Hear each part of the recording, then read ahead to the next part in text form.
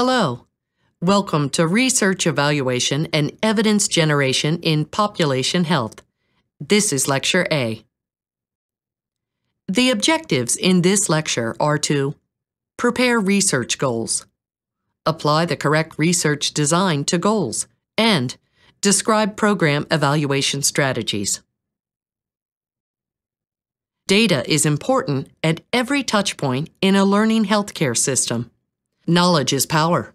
We need to learn how to glean data at every step to inform decisions made at every level. There's an iterative process to identify projects that are worthwhile. You'll see here that you often start at the community level. We're moving from right to left in some ways. That's the data flow. We can start to think about population and healthcare. Then we think about health systems and how we can generate evidence about those. Once we generate that evidence, we want to feed that evidence. And you'll see this in this diagram. Back to the health systems and population. This is similar to the pre-seed, proceed model. What are some hints for writing good, quality goals when you start to engage the public on your work group? Goals should be presented in an integrated format with outcomes and accomplishments, not the process, and should be put into a single sentence. Goals should also capture broad changes in conditions. Goals may reflect behavior, attitude, or economic change, showing contributions toward a larger development impact. Lastly, goals will usually look for results achieved over a time period. One of the nice things about writing good goals in a single sentence is that you can almost format it, like in this example we're showing here. Some of you may remember as kids having Mad Libs, where you just fill in the necessary nouns, verbs, or adjectives to end up reading a funny little story. Writing your goals is a similar exercise, just a little more serious and organized. For this example, we are thinking of the how, the what, behavior, practice, attitude, etc., and the whom. So for this example, the blanks could be filled in to make the goal. I want to improve the diets of children among our schools here in Greater Baltimore. This is a very specific quality goal. You can see that there are many different ways we can go about this. Here are some examples of what not to do as well as what to do. One example, quote, to improve health, end quote, is far too general a statement. We don't know what population it applies to or how we're going to go about it. The next example, quote, to improve the health practices of people living in targeted pastoral communities, end quote, might be something a church group would do. You might actually want to make it even more specific and talk about specific health practices, such as exercise or diet. Another example, quote, to reduce conflict, end quote, is too broad. To narrow it down, you might want to talk about conflicts in a particular region of the world. After you have written your broadly stated goals, you'll need to start building objectives. Objectives are statements of desired, specific, realistic, and measurable program results. Objectives should follow what we call the SMART approach. S stands for specific. That means identifying very specific actions we want to take. M is measurable. To simply say, quote, improve people's diets, end quote, for example, may not be measurable. We may want to reduce the amount of sugar they consume, increase the amount of vegetables and fruits they consume, or reduce their overall caloric intake. These objectives are measurable. Appropriate. If I wanted to affect diet and then talk about the foods people ate, that would be logically related. For example, when we talk about dietary changes, we'll often talk about energy gain, which has two components. What did you consume, and how much did you exercise? Think about the appropriateness. Realistic. Can I really expect to change the amount or behavior in question? Dietary changes can be very difficult. People are very set in their ways. Oftentimes, the community doesn't have the necessary infrastructure to support change, so you need to make sure that your goals are realistic and that you have the resources to achieve them. Time-based. The best goals all have time windows. As a matter of fact, in larger projects, you may have several milestones where you want to measure the effectiveness of your program. We're going to try to make this a little bit simpler for you and actually give you some templates that you can start with so that you're not facing a blank sheet. A properly stated objective is action-oriented, starts with the word to, and is followed by an action verb. Objectives address questions of what, who, how much, and when, but not why or how. Quality objectives should be tied very closely to your goals. While the goals are the big picture, the objectives are far more granular. The objectives are actually helping you plan your program intervention. Make your objectives even more refined. For example, I want to reduce the amount of sugar eaten by children in our elementary schools by at least 50% as measured by a 6-month time frame. Here you can see some objectives that people have used in other programs. The next part of our lecture deals with applying the correct research design to measure goal achievement. This requires us to consider a few questions. For example, what is research? We often think about the scientist in the lab. You may see a picture in your mind of beakers and Bunsen burners, tubes, and wires. But research is really far more broad than that. It is a systematic means of problem solving. There are 5 key characteristics to research. First, it is systematic. In other words, there's a clearly defined process. This is often referred to as the philosophy of science. Second, research is logical. We often follow 2 types of schema. One is called induction, where we see a phenomenon and then build a theory around it. The classic example of this is Newton with the apple. The apple fell on Newton's head. He started to try to figure out why this mattered, and he thought of something called gravity. The other means of logic is what we call deduction. This is having a theory about what has occurred and then trying to prove that theory. Recently on the news, some researchers discovered gravitational waves.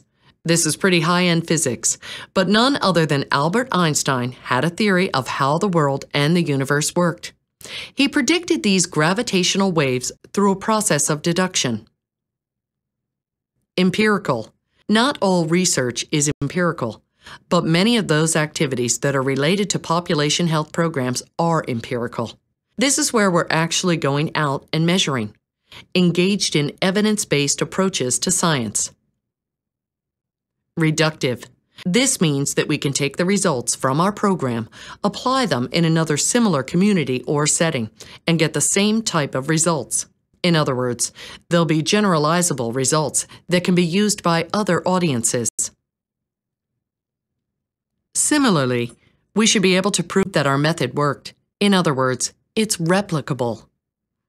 This has been in the news for scientists a great deal over the past few years, as they have struggled to reproduce some scientific studies that have been very influential, particularly in psychology, which has great relevance for those of us in population health. What is the research process? Once we know our goals and objectives, we often start with a literature review. Have other people studied our questions? If so, we may simply want to replicate their work and their best practices. That's a perfectly reasonable approach to population health interventions. On the other hand, we may find that there's a gap in what's out there, and we need to formulate questions based on that literature. At that point, we'll want to select an appropriate design. There may have been prior literature that did very similar work, and we may want to replicate that research design. In most population health studies, data will be collected, and we want to make sure that we're collecting relevant data. It's very tempting to, quote, boil the ocean, end quote, as the saying goes, and put together lots of data collection that may or may not be relevant to the questions at hand. Once we've collected our data, we want to be able to interpret the findings. This is often where you need people who have PhDs or higher-level degrees in statistics and epidemiology to help you interpret your findings. You probably want to have those people on board prior to your data collection to ensure that you can do the interpretation in the most parsimonious or simplest way. Lastly, it's important to publish your findings. If you're funded through grant money or some external source, you'll have to publish your findings to that audience to ensure that their money has been well spent. We often talk about cost-effectiveness research. However, you may also wish to publish your findings into the general literature so that other people can pick up and use your program or intervention. Research design has a continuum. We have analytical research, descriptive research, and experimental research. Let's talk a little bit more about each of those. Analytic research often uses reviews or meta-analysis. A meta-analysis is when you look at all the studies that have gone before and try to combine their findings in some sort of systematic way. Analytical research is often done with reviews. This is where you really do need to go in and become, quote, one with the literature, end quote, as we used to say. Being able to conduct a good literature review, almost to the point of meta-analysis, is a worthwhile skill to have. You can also have a philosophical or theory-based approach. You can look at the different theories that are employed. You may want to find the model that you think is most applicable to your goals and objectives. For example, health belief model or precede, proceed. Philosophical research is organizing existing evidence into a single model. Analytical research often takes on a historical component. You may have to back into public records or interview witnesses to see how things were performed in the past. Descriptive research and case studies examine a single instance. When we say, quote, individual, end quote, we don't necessarily mean an individual person. It may be an individual site or community or intervention that you're examining. You won't necessarily have enough data around it to make statistical inferences. In some cases, your research design may be a single case study where you want to go study the intervention in a particular setting as something of a proof of concept. The case study may later lead to experimental research. Other descriptive research designs rely on surveys, which are very common in population health interventions. Surveys can take on a variety of forms. A cross-sectional survey is when you only take the survey at one time period. This is why they call it cross-sectional. You're cutting across time. A longitudinal study is where you may survey participants on more than one occasion. You may want to survey them before the intervention, during the intervention, and after you've ceased the program to see if the benefits continue. In this case, you might have several surveys going. Correlation is where you simply look at the relationship among variables, often using something called linear regression. Correlational research is using other people's data to test your model prior to actually going out in the field and spending the money. Correlational evidence is important to understand because we're often trying to demonstrate causality. By causality, we want to see that when a certain outcome increases Y, the X also increases. For example, if we increase the amount of exercise that our students are getting, X, we would hope to see that Y, their cardiovascular health, also increases. We'd like to prove that X increases Y. Confounding is where some other feature may actually be influencing the outcome of interest. For example, we may have an intervention where we're trying to improve our students' body mass index, BMI. In this case, decrease the index. We may change their diet and implement an exercise plan, but it's not clear which one is having the greater effect. Therefore, you need to be very careful because correlations do not necessarily infer causality. Experimental research is generally considered to be among the most involved and most rigorous approaches, where we vary a particular component of the environment or the intervention. We try to establish that by varying that input, we were able to change the outcomes. That gives us some ability to suggest causality. You can use quasi-experimental designs, true research designs where you have case control, people blinded and randomly assigned, and statistical studies where often you're using secondary data. One thing that's important to do is have some definitions of these variables. The outcome of a particular program is often called the dependent variable. The program itself, or the variables that we move around, such as increasing the availability of bike lanes, improving people's diet, increasing their exercise, those would be the independent variables that are related to cause. I would like to now focus on evaluating your program and ensuring patient safety. Monitoring and evaluation are essential to any good program. You want to have milestones and metrics to ensure that you're carrying out the planned activities. Your funding agencies or community may require you to report at intermittent points what you're doing. You'll also want to see if you're having the desired outcomes in all the aspects that you promised. The goal is that you can make informed decisions on an ongoing basis, and if need be, make corrections. Monitoring is the routine tracking of activities, including things such as, are we doing what we said we would do in the particular time frames? How much are things costing? Who are we serving? The evaluation will look at this very explicitly. How well is the project being implemented? Your program will be formatively assessed. Are the desired changes being seen in the community? To what extent? This is where we're getting the intervention and outcome relationship and trying to demonstrate causality. Why implement monitoring and evaluation, M&E, in population health programs? We want to make informed, evidence-based decisions. You may need to make mid-course adjustments and refine the project's activities. You may need to go seek additional funding because things cost more than you anticipate. You want to explain the unique population changes that are occurring to other partners. You'll need to create records if you hope to make an evidence-based contribution or be able to replicate your study in the future. This is often referred to as institutional memory. You'll also want to be able to demonstrate the advantages of working across sectors. Population health programs tend to be multi-stakeholder engaged. When planning for your monitoring and evaluation, you want a very specific plan.